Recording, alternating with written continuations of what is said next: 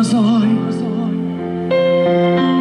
este szól a kedvesért, a legszomorúbb dal. A lelked itt, a szíved ott, s tudod, ezentúl mindig vársz. Zajos az állomás, hosszú zsúfolt vonatok jönnek a városból, amit elhagytál. Újabb riadt hajót töröttek az ajtóknál.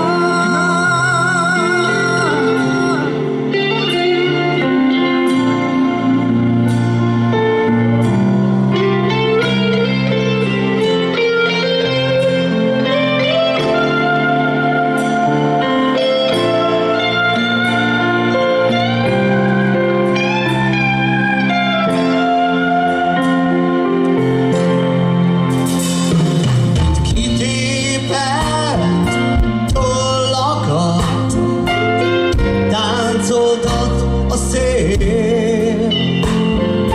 Távolabb nem sodorhat már az elveszített él.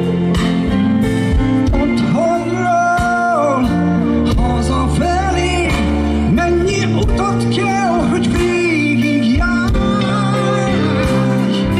Zajos az állomás, hosszú zsúfolt vonatok jönnek a városból, amit elhagytál. Tudta, akárhol máshol könnyen, s van remény, még van kit vár.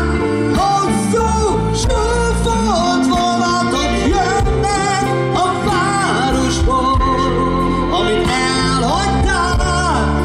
Újabb szelíd hajó töröttek az ajtóknál.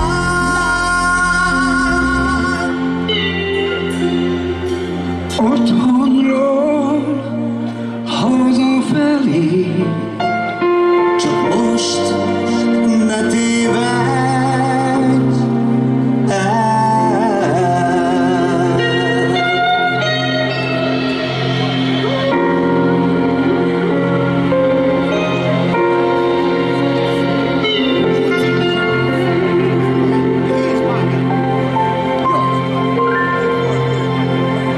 Toldi Tamás. Nagyon szépen köszönjük, hölgyeim és uraim! Jöjjön egy dal, ami tulajdonképpen az én életemről szól, ami most már több mint 40 valahány esztendeje. Nem más, mint zene és játék. Na most kérünk sok-sok ráérő szabad kezet, de ez még nem kötelező. Majd szólokra az lesz.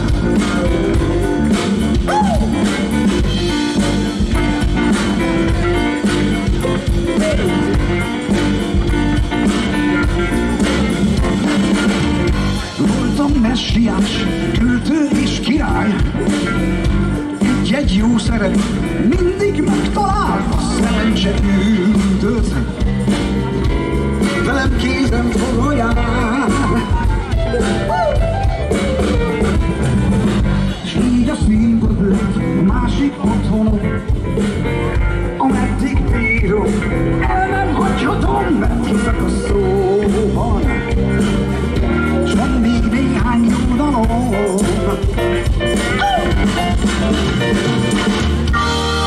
Zene és játék az életem, el nem cserélném, így jó nekem. Következik, amelyik a magyar musical szövegírás koronázatlan királyának, Miklós Tibornak egyik utolsó szövege volt, mielőtt itt hagyott volna bennünket. A dal címe, ez az Én hazám.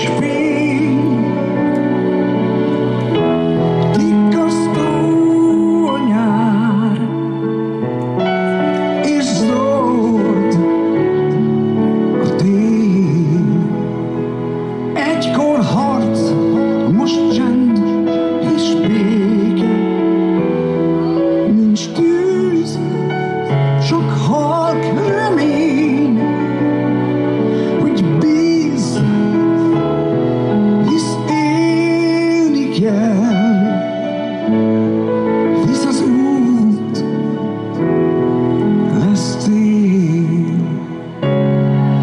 Ez az én hazám, ide szült anyám. Soha el nem árulnám, nem hagynám elég. Nézd a templom tornyát, mennyi sors, hány év, nem a kő, a lélek mi szólít, s mi véd. Ez az én hazám, ide szült anyám. Soha el nem hagynám bennem enyém, megfogyva bár, de meg nem törvén. Él a nép, s remél, hisszük gyermek szívvel, mint egykor anyánk ölé. Ez az én hazám, itt az én hazám.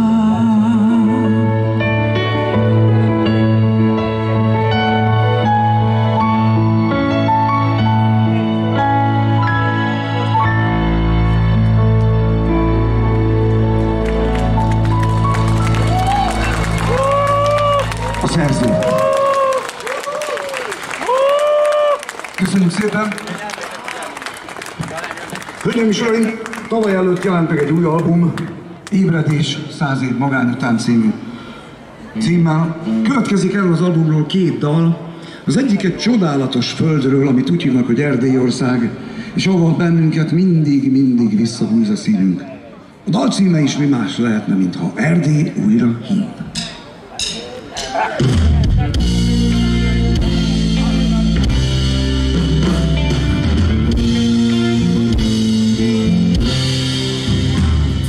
A nap még alszik, de úton vagyunk már, és holnaptól majd az óra másképp jár. A csend és béke várnak újra ránk, és érezhetjük az otthon illatát. Az ébredő nap mindig reménnyel tölt el, hinnünk kell, hogy egyszer egy jobb világ jön el. Nincs távolság már, mi el nem érhető, van még rá idő. Egy új érzés vár, és útra kell a szív, ha Erdély újra hív. Ha Erdély újra hív.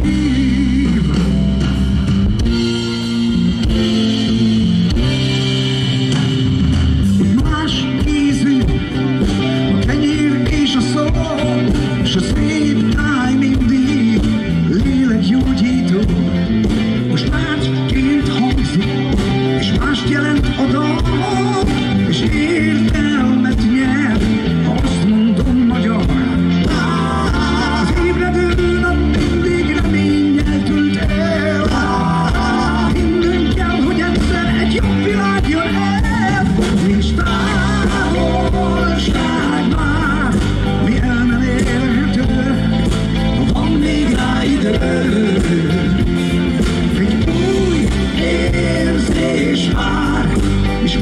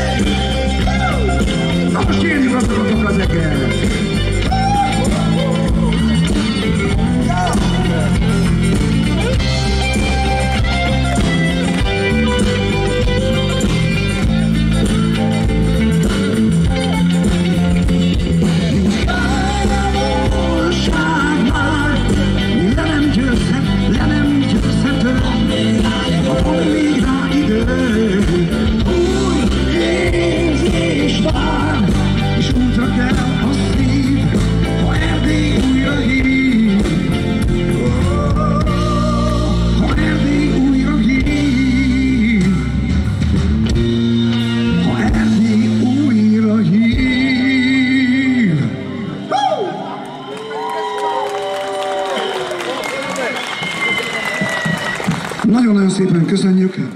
Köszönjük szépen. Hölgyeim és uraim, ugyanerről az albumról hallható a dal, ami csak arról szól, hogy mi otthon önöket soha nem fogjuk magunkra hagyni. Nem maradsz egyedül, ez a dal címe.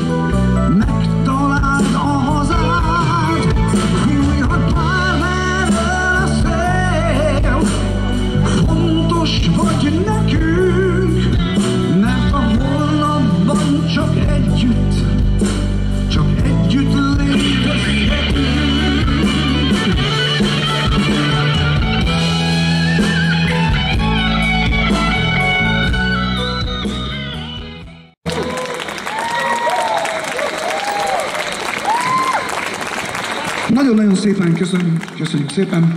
Hölgyeim és uraim, én már énekeltem eleget. Énekelje más is. És én a dúshajú fiatalemberre gondoltam ott leghátul. Toldi Tamás barátunk, ugyanis van egy dal, néhány esztendővel ezelőtt született egy G-pont. Most nem mosolyogni, ez nem az a G-pont, ez egy másik. Szóval egy G-pont című album, ahol néhány őrült gitáros összejött, csapdostak maguk körül, és meghívtak néhány énekes, többek között engem is, hogy énekeljünk el néhány dalt. Nos, van egy dal, amit én is elénekeltem, de azóta sem sikerült megtanulni a szövegét, úgyhogy én addig kínlottam, amíg a Tamásra rátésteltem. Ő legalább megtanulta. A dal címe pedig Tiszta egeken szállj!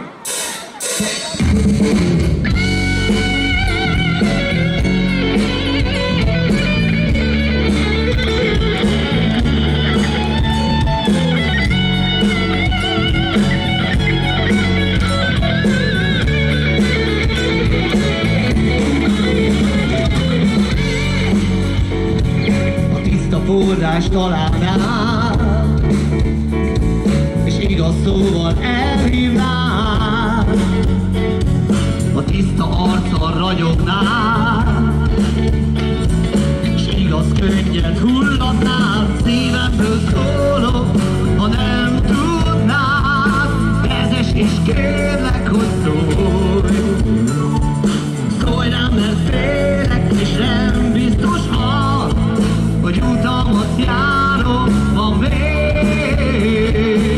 Látod, elbotlok, jár, végig is vedd el, ami jár.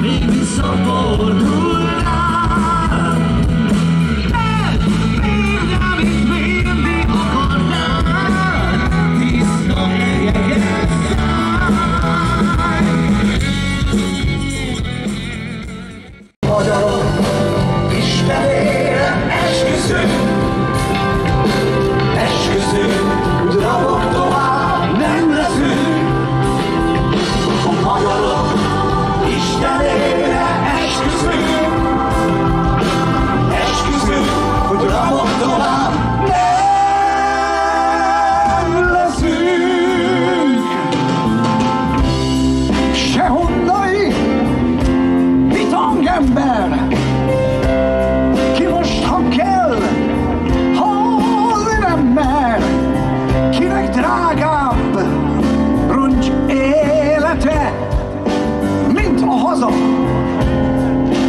becsülete. Fényesebb a láncszál akart, jobban ékesíti a kart, és mi mégis láncot hordtunk, ide veled, régi kardunk. A magyarok Istenére esküszünk,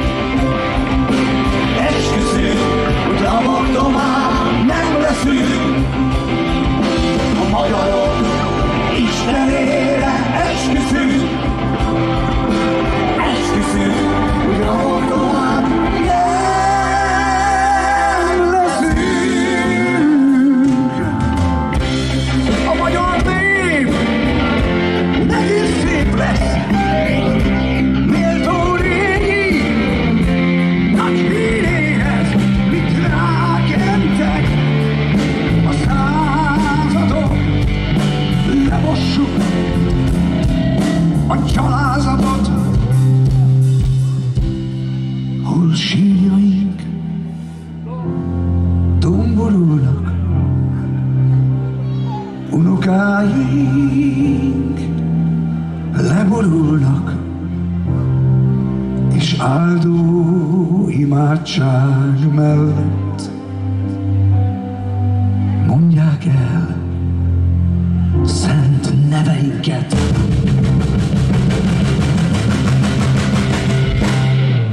A magyarok Istenére esküszünk,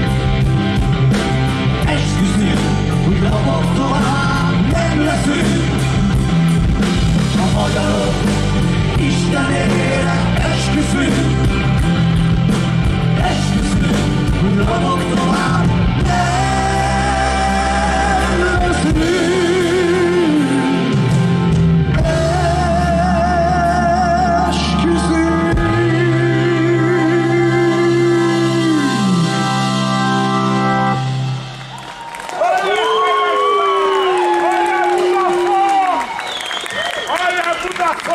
Nagyon szépen köszönjük, hölgyeim és uraim!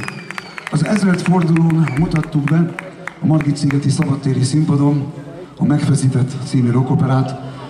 Ez a mű életem egyik legszebb szerepét hozta el, és nem csak azért, mert benne a mestert alakíthattam, hanem mint a darab legvégén, az utolsó dalnál kiderült, hogy ez nem csak egy hagyományos Golgota történet, hanem a magyarság megfeszítetésének története is.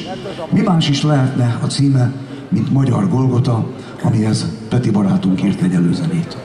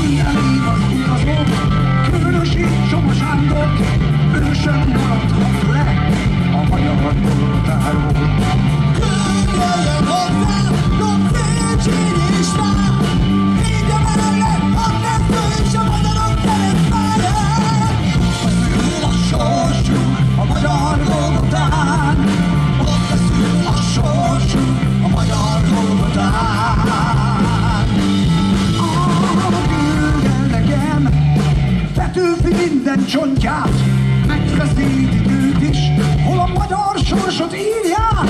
Különöm a festő, Csontvári Kosztyák, ki megálmodta a vásznon, önmaga keresztpályán.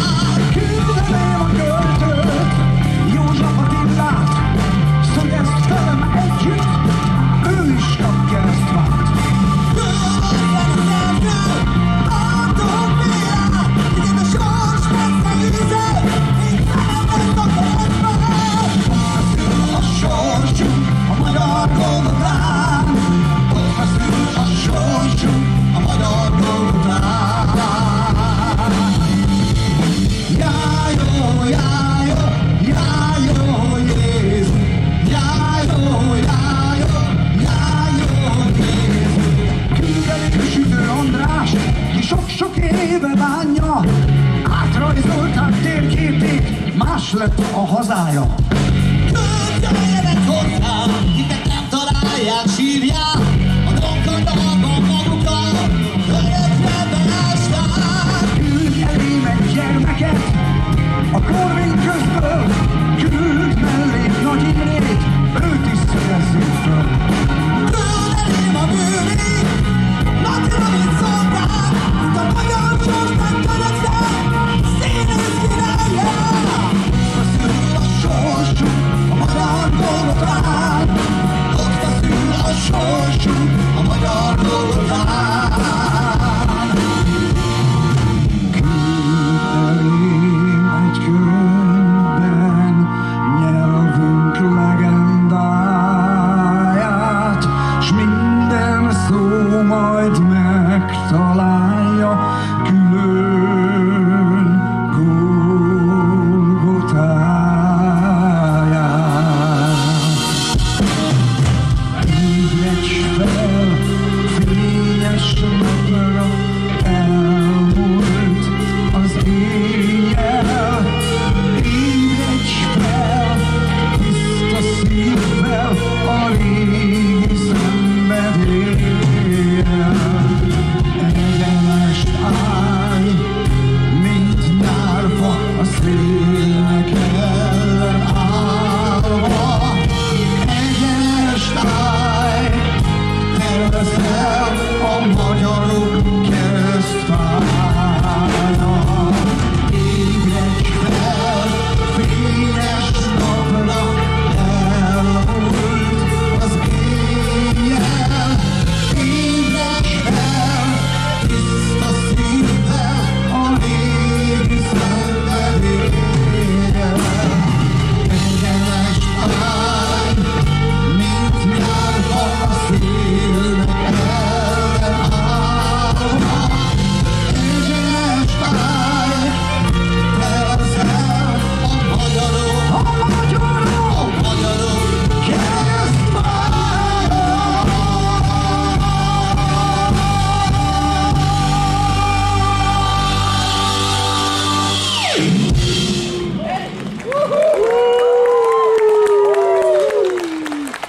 Nagyon szépen köszönjük, hölgyeim és uraim! Jövőről lesz 40 esztendeje, hogy bemutatták a Királydomban az első magyar nemzeti rockoperát. Én akkor ott a Királydomban a címszereplőnek még csak magyar hangja voltam, később vettem át a színpadon és a szerepet. Sok csodálatos előadást megélhettem ezzel a darabbal, az egyik legszebbet, legnagyobbat 2003. júliusában a Csíksomlyói dombokon. Hölgyeim és uraim, következik két rövid részlet az István a királyból.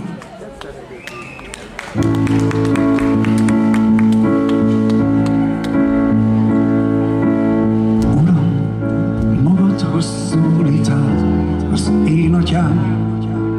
Uram, oly mérhetetlen bánat szállt rám. A sír oly hallgatok, a szó is fennakad, a szív majd megszakad eső alatt. Hát itt fekszik előttem jó atyám, lelke fennjár már a csillagok nyomán. A föld most elhagyott, a népnek bölcse volt, és én még nem tudom, mit ő tudott.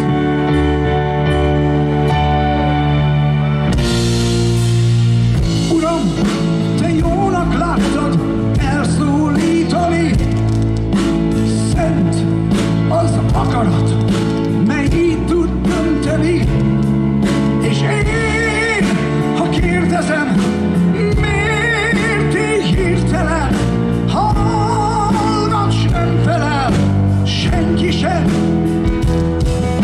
De én, István, akit nemzettél atyám, én most esküszöm, hogy számíthatsz rám.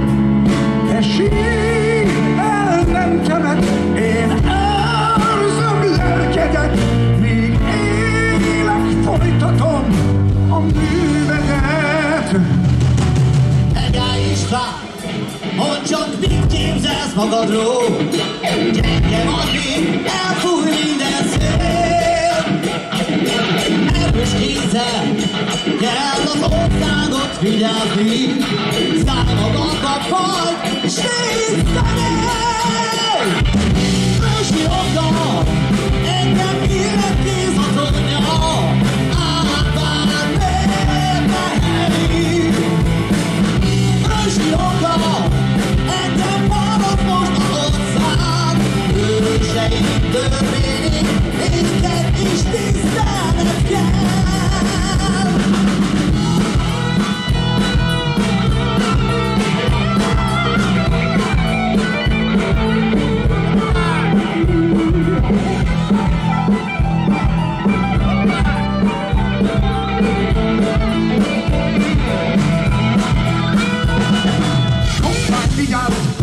Esküdtettünk jó atyámnak, elfogadtad akkor a helyet. Ősi jogról lemondtál az én javamra, gyávaságból tettél volna így. Kézbe meghalt, és a trónra engem illet, átbár népehely. Ősi törvény, sárga nem tiporhat senki. 10 000 fegyveres, válasz meg engem, ha kell.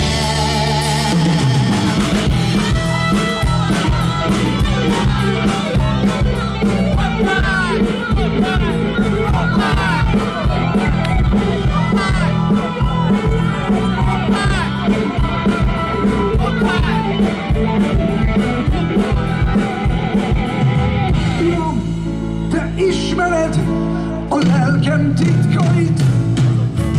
Tudod, hogy engem hatalomvágy nem vakít.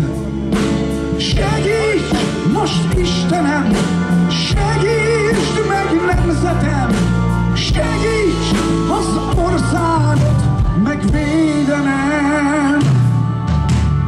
Nincs más út, csak az Isten útja, bármit hoz reál. E földön nála nincs nagyobb erő. Atyám sírjára esküszöm, hogy hozzáhűr leszek, és nem hátrálok meg a harc elől.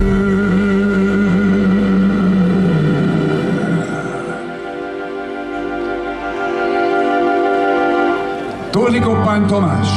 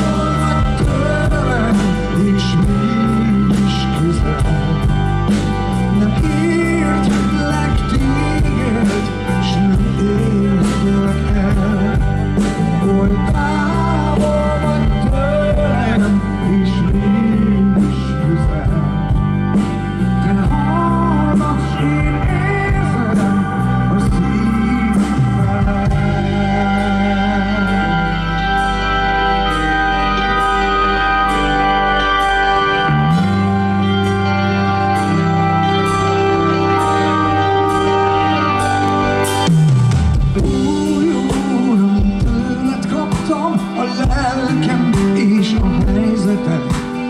Ellenségim állnak mellém, s népem támad ellenem. Mondd, mennyit ér az ember, ha bűntelen, de gyenge. Mondd, mennyit ér, ha készül véres győzelemre. Oly távol vagy tőlem, és mégis közel. Nem érthetlek téged, s nem érhetlek el. Oly távol vagy tőlem, és mégis közel. Te hallgass, én érzem a szívemben.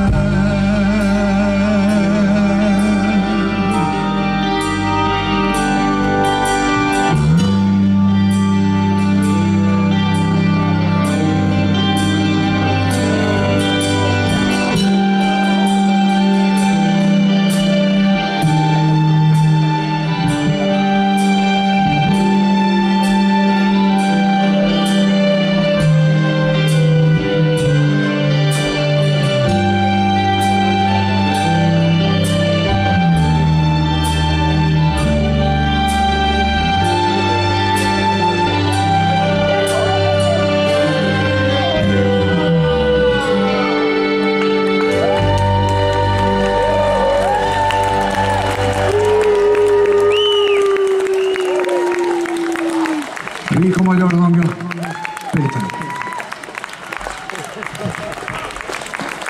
Nagyon-nagyon szépen köszönjük.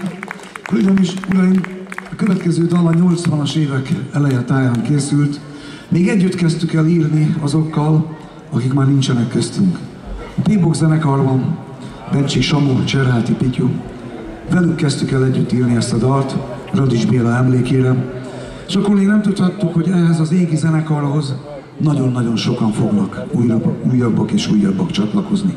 Balázs Pecoltól kezdve Somló Tamás, Kóbor János, és még hosszasan sorolhatnánk. Szóljon az ő emlékükért a zöld, a bíbor és a fekete.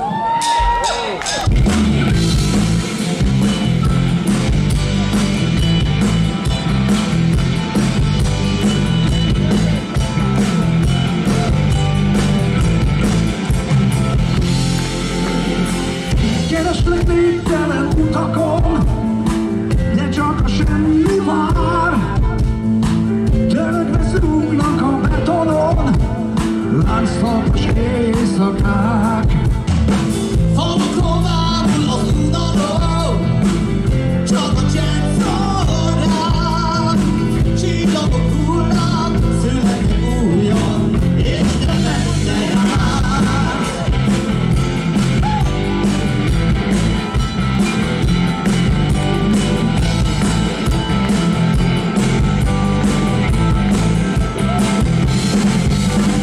Thank you, Lord.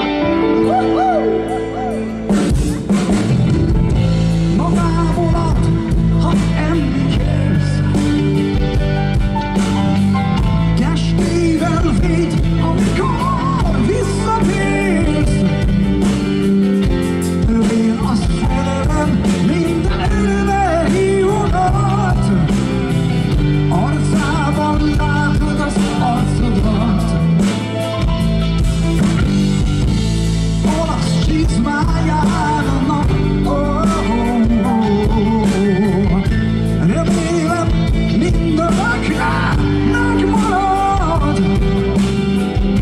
A sötét felhő végre mind aludni tér. Földjében túl sok már a fél.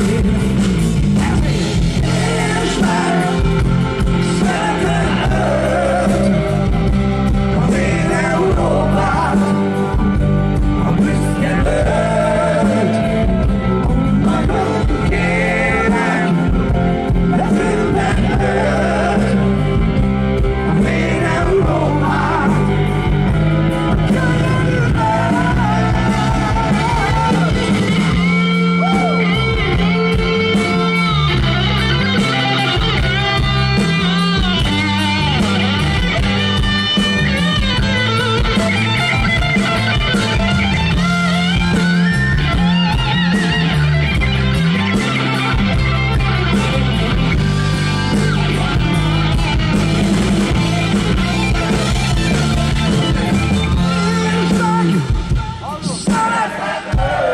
Kiről van szó? Aha. Nagyon! Javul, de még nem az igazi. Na, ez volt a főpróba. Jöjjön az előadás. Azt mondja, hogy egy, két, szeretem őt, a én Európát, a büszke nőt. Már majdnem jobb, mint az előtti.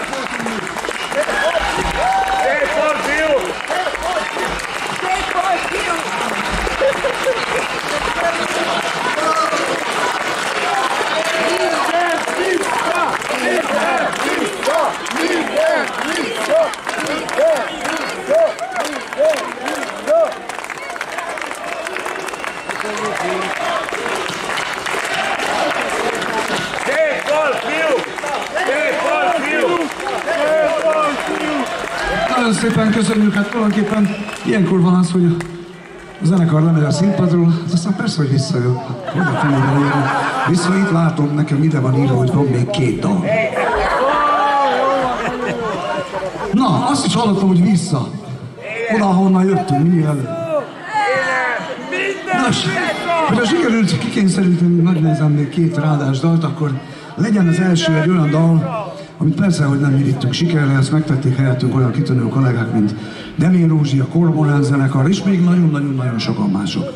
Én egy gödöllői magyar szabadságnapi ünnepségen énekeltem el először ezt a dalt, és nagyon a szívemhez nőtt.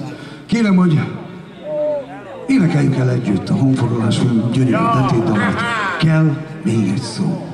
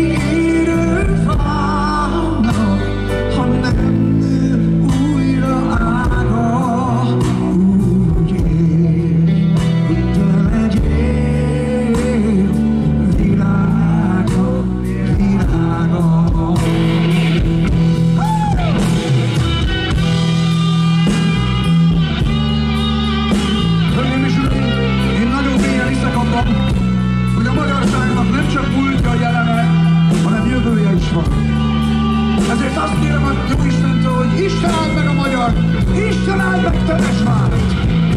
Szállj, sólyom szárnyán, három hegyen túl. Szállj, szállj, ott várok rá, ahol véget ér az út.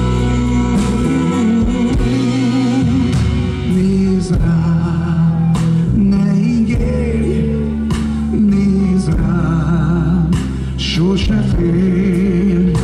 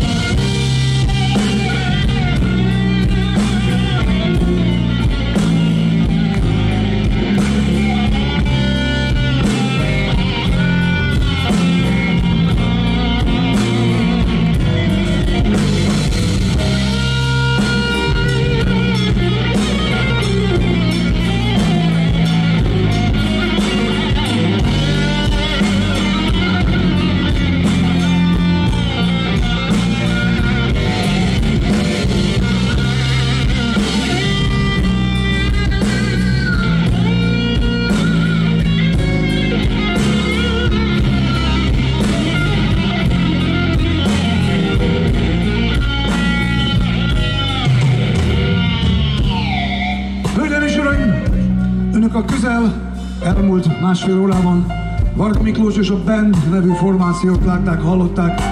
Búcsúzóan kérem, hogy engedjék meg, hogy bemutassam a zenekart. A doboknál ült Varga és halt!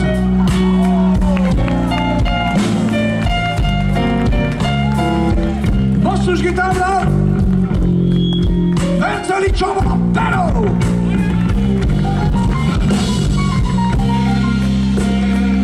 Túron pendült régi barát, régi cimbora, Szűcs Norbert!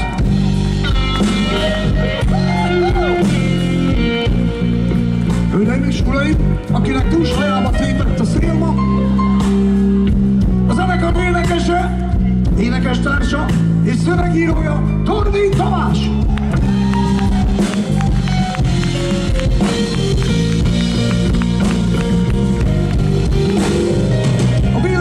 A főnök Leszler Péter!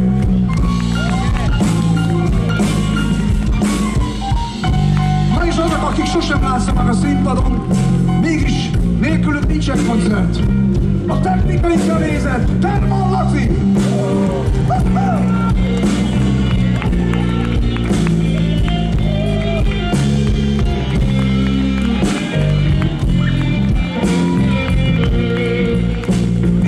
Valahol a sátor alatt, aki mindezt összekeverte nekünk, Mr. K!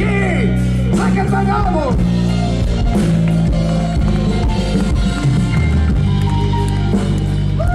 És uraim, akiért önök itt vannak, meg mi is, egy királyi hang a Kárpát-medencében, Varga Miklós! Óriási tapsot!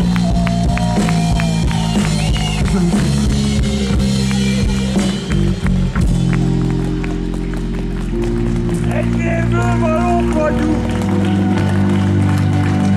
Egy névből vagyunk! Legyen a ház mindig meleg otthonod.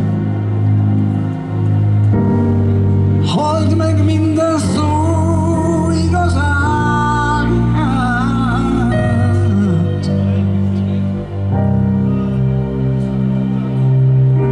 Legyen minden dal a tiéd, hogyha gondolod.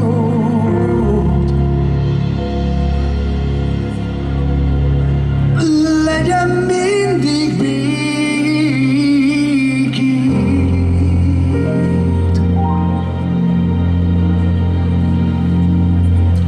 s hazád.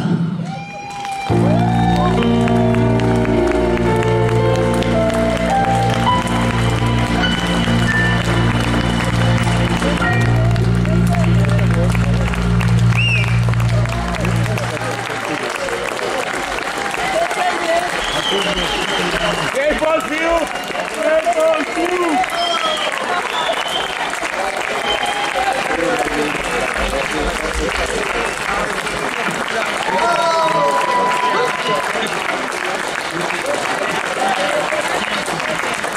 Nagyon-nagyon szépen köszönjük, és búcsúzól belefér egy közös selfie.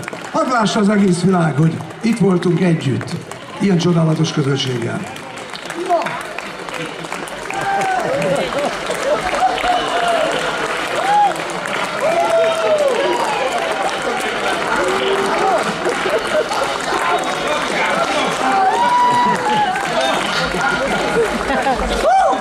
Köszönjük szépen még egyszer, köszönjük Temesvár, a Jóisten áldja önöket, és remélem, hogy találkozunk nem sokára valahol, valamikor, minél előbb, annál jobb. Addig is a ég áldása legyen önökkel. Köszönjük!